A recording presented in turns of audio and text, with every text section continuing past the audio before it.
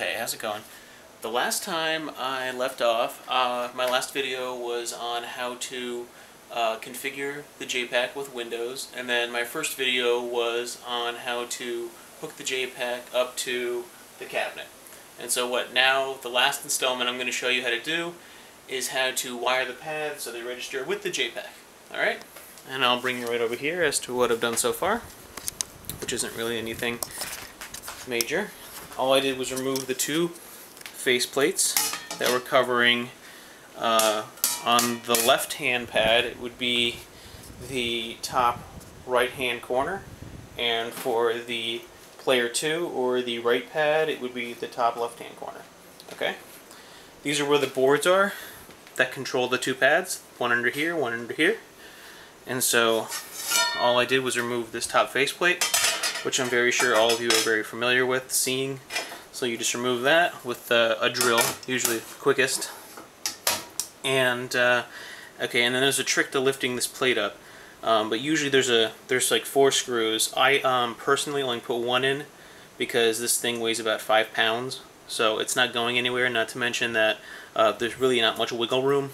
So if you put 1 screw in or 2 screws in, it's guaranteed not to shake or anything. So I mean, once you remove all 4, it's your choice. You can choose to put all 4 back in, or you can choose to just put 1 or 2 back in.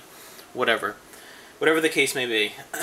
To remove these screws, these are the ones right here. I don't know if you can see that are found. It's just a Phillips head screw. This one's a little bit stripped. That's why it looks kind of awkward. But what I used to remove that was a number 2 Phillips head screwdriver. And so once you remove them, there's a trick to getting this plate off right here. The trick that I've learned is you start from the top, you push down until you hear, like shift a little bit, and just pull straight up. Okay? And then just lift away. And that is what the board looks like underneath. And then just put your plate somewhere aside to where you can have it out of the way. Okay, and now we take a look at the board down here. Okay, and so this is what the board looks like. Alright, if you can get like a good view of that. Okay, so that's pretty much what the board looks like. Okay, but this is what we're interested in right here, is that the Molex connector that's facing towards the right hand panel.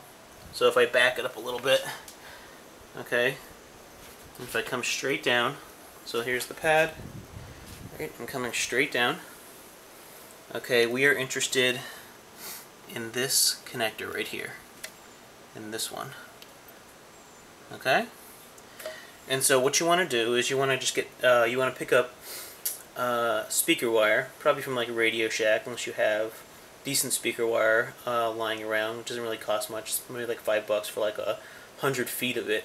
You're really only going to use 1 1/4 inch, no more than 1.5 inches, because the longer you make the cord, the more time it takes for the pads to register. So technically, the shorter you make the cord, like cut the wire, the sooner it'll take. But there is like a cutoff point. So I figured it around to be like 1 1/4 inch, no less than 1 inch. Okay, I have 1 inch on this other one right here, and 1 1/4 inch on here, but I mean, I still get the same results. I mean, it's like perfect timing. But anyway, so what you want to do is you want to get the speaker wire, okay, and then you want to cut about 1 1/4 inch length, and then strip both ends of it, okay. And then once you do that, I'll try to get in even closer, so that way you can like really see what I did here. Okay, I'll move that down a little bit. You're going to see on the very first one on this side right here, okay, there's a black wire. So that's what I'm going to call prong 1, okay? Then if I move over 2 prongs, okay, you'll see a white wire. I'm going to call that prong 3. So what you want to do is you want to bridge the black wire to the white wire.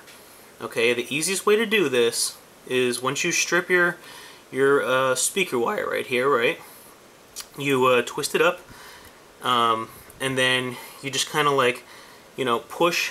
You want to like push these other wires right here aside. You just want to like push them to the side, and then stick one end of the speaker wire as hard as you can down in there. I mean, go down slowly, but try to like nudge it in there as hard as you possibly can, and then just give it a tug so you know it's not going to go anywhere. You know, like pull on it a little bit. Okay? Then you know it's definitely in there. It's touching the black wire, and so you know you're in good shape. Okay. The next thing you want to do after you push the one end of the speaker wire into the black side, okay, is you want to take the other end of the wire and push it into the white side. Okay. So let me see if I can get like a macro setting on this. Maybe. Maybe. Maybe not.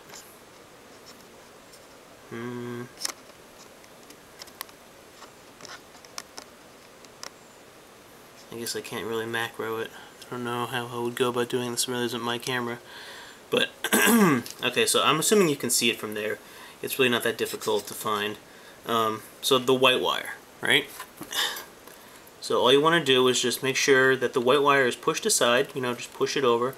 And then just push down the cord into the white hole. Into the hole where the white wire lies. Just like you did for the black one. Alright? Okay? And then all you have to do is just replace that panel. Just put the two covers back on. So first, we get this one. We get this one. Okay? And there is a trick to putting this back on. An easy way to put it back on. You can struggle with it and put it back on, but there is a trick to it. Okay. So for the player one side, all you have to do is just slip this in. Let me see if I can get this. You want to slip this in on an angle. Okay? So you want to put this side in first, just like that. I don't know if you can see that. Here, I'll back it up a little bit. Just like that, right? Slip that side in first, and then it's down in there. Okay? So now I'm going to remove the other panel as I'm coming close to 10 minutes, about 2.5 minutes away. Okay, I'm going to put it aside. And we're going to see the same basic setup. Okay, so there's the motherboard for that, for this player 2 pad. Okay, and I will move the wire. Now on this one, it's in the same spot. Don't be fooled. All the other connectors are over here. You want to come like right where this thing is and move that aside, because that's where you want. That's where you want the to bridge the two connections. Okay, see if I can get that with some light. There we go. Okay, that's where the Molex connector is for the pad. Okay. So it's going to be the same thing. We're going to do the same exact thing. Okay? So we're going to take, here's the black hole. If I can get, there we go. There's the black hole. And all I did was, this is like the inch wire. It really doesn't matter. You can do inch or inch and a quarter. But all I did was put the first part into the hole, or the prong 1 of the black side. Okay? And then I moved over 1, 2, so 1, 2. So on the white wire, which would be prong 3. Okay, see if I can get like really, really close in there. Okay. All I did was just put it in the white prong hole.